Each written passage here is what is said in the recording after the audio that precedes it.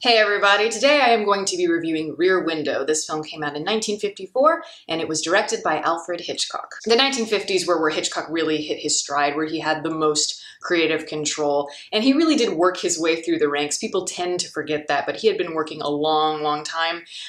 He had won, Rebecca, the film Rebecca had won Best Picture at the Academy Awards, I think 14 years prior. And little by little, he built his signature style, and then it kind of came to fruition, became most prominent in the 50s. At this point, he was making movies like Strangers on a Train, which I love, and films like Dial M for Murder, which is quite similar to this film in the sense that it is about a murder, and it all, for the most part, takes place in one area, like a play, and it also stars Grace Kelly. I don't think it's as mature thematically as Rear Window, but it's absolutely worth your time. And then along comes Rear Window, which is of course one of his more memorable works. Anytime that I know somebody who maybe has never seen a Hitchcock film, I usually tend to recommend this one for them to start out with, just because I feel as though it really encapsulates everything that Hitch is about in terms of what he wants to say. Many of his films have that thematic thread that carry throughout a lot of his films, but I feel like this one is kind of going a little bit deeper, and yet it's still very entertaining and still very mainstream. Rear Window is in many ways just a commentary on the act of viewing a film, a commentary on the audience as voyeurs. And I think that the movie brings those ideas out in ways that are very sophisticated, just in terms of the storytelling, and of course building that slow tension in a way that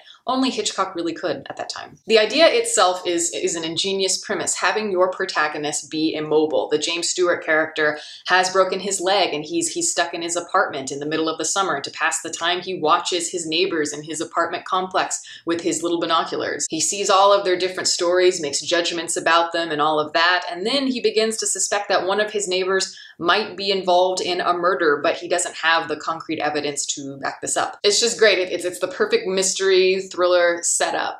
The film opens with one of those classic Hitchcock shots where he sets up all you need to know in one single shot. He's really good at this. We see the entire apartment complex. We get a very good indication of who each neighbor is just in this one shot, which is also mirrored in the last shot of the film as well, where it comes full circle. And then we move into the apartment where we see James Stewart, and we see that he has a broken leg, that he's confined to a wheelchair. And this is all in one shot. Everything is set up exactly, everything you need to know. And again, this is all in one shot. You know, we see everything that we need to see. There's nothing superfluous, there's nothing to break it up, and we don't need any other information other than that. It's pretty perfect. One thing that I really love is that the majority of everything that you hear in the film is diegetic. It's all within the world of the film. Most of the music and all of the sounds and all of that. So the characters are always conscious of it, and you don't see that very often in movies. You usually hear like a musical score. I'm very used to hearing this big sweeping Bernard Herrmann score when I, see a Hitchcock film. Of course, that was kind of before that point, but still. But here, you don't get that. Here all the sounds that you hear for the most part are from radios, they're from cars. You hear the piano being played by the composer, the pianist on the bottom floor. You hear car honks and sirens. And the way each sound is employed right at the perfect moment to build the suspense is quite ingenious. They put a lot of effort into the sound design, and that's quite evident because the sounds are really aligning with what happened on screen, and not in a way where it's like hammering you over the head. It's not overwrought in any way. It just kind of paints the perfect backdrop for the subject. It just all adds to the immediacy. It really immerses you in that world. And as I said, I love the Hitchcock scores. They are iconic, a lot of them, but this one does not need a score, and in the same way that The Birds really didn't need a score either. It's a way to play with the tension, a way to play with the expectations of the audience. When you have like a diegetic music and stuff like that in place of a score, there's a lot less of the manipulation going on. Of course, there always is going to be manipulation when you're watching a movie, but this one is a little bit different. Scores purposely help to guide the viewer, and they help you to evoke certain emotions at different times, and here you just don't really have that luxury. So a woman can be getting strangled, in the window across from the James Stewart character, and you'll likely hear something like smooth jazz or something that is very out of place, and it's disturbing but very realistic. And of course that makes it feel a little bit wrong, a little bit more disturbing.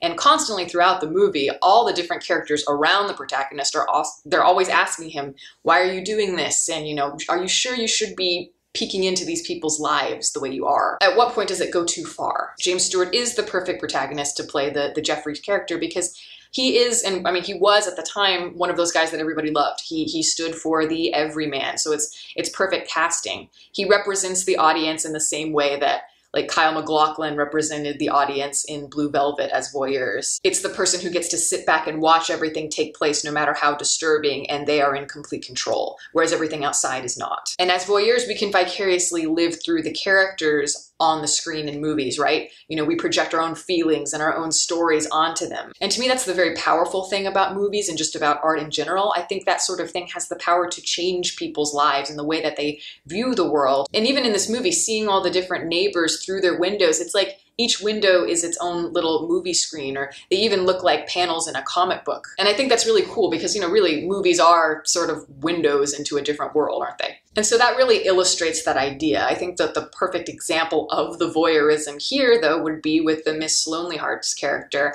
She's a woman who lives on the bottom floor. She's middle-aged and she's a very lonely person. And we start to see progressively throughout the movie that she is suicidal. She's aging and she doesn't have anybody special in her life. Jeffries feels sympathetic, of course, but maybe at the same time he might see what he might become, because, you know, in the movie there's that dynamic between him and the Lisa character played by Grace Kelly, the idea of will he marry her or won't he? And I think Lisa also, when she sees Miss Lonelyheart, she also kind of feels the same way. It's that fear of being sad and alone, but they get to peek into this person's life without her knowing.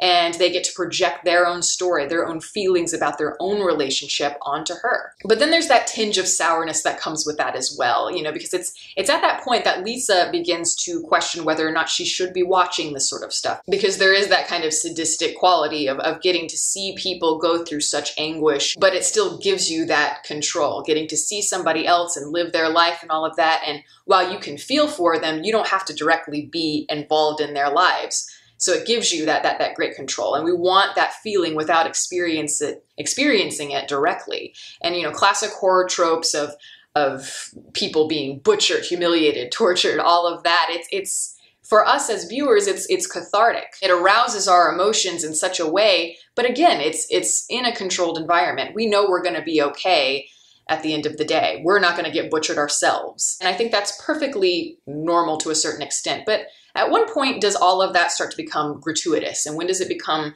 unnecessary? It starts to reveal a certain level of cynicism and darkness within us that we may need to examine. Another thing that I really kind of think is cool about this movie, and I didn't really think about until watching it this last time, is just the way that the characters, as they're watching the neighbors, how they make assumptions about them. And it's the same with us, you know, the way we judge people as voyeurs. Jeffries sees all of these people around him, but he doesn't know their whole stories. All he can do is really infer based on what he sees. Beyond that, his knowledge is unreliable, as is ours as audience members. We only see what we're shown, and we don't really know these characters. And that's part of why the murder is so interesting, because we really don't know whether or not he's truly seeing what he thinks he's seeing. And there are moments in the dialogue where we see all of that reflected naturally. You know, like where the Thelma Ritter character says that we should look inward sometimes for a change. And the Grace Kelly character saying that, you know, it's really kind of disease that you've got all of these opinions about these people that you don't even know. And, you know, it's a good thing that she's not alive in the millennial generation. All of these factor into what we perceive as viewers ourselves and how that can be kind of dangerous. So of course Hitch is very conscious of the way he's manipulating us. He always has been. He's always kind of seen that as funny to him. He's amused by the way he can pull the strings with audience members. It gives him complete control. But I think here is kind of the first kind of tip into a different direction where he's starting to really explore that idea more. And we see that go way further in films like Vertigo, which came out a few years later, starting to make those connections about art as commentary on society. Not only does this movie implement those devices really exquisitely, but it's also just, I mean, it's just really entertaining on a basic level. And, you know, I think that the script, like a lot of the films around this time that he was making, the script is just really witty. The characters are so likable and relatable, which is key. Everything is choreographed and so meticulously well built, as I said. And I love that he's pushing himself a little bit more. And I do think this is one of his better films for sure. And yeah, if you've never seen a Hitchcock movie, this is a great place to start. And that is my review. Thank you all for listening. All my social media information is below. You can watch more videos here, and you can subscribe if you want to. Catch you next time.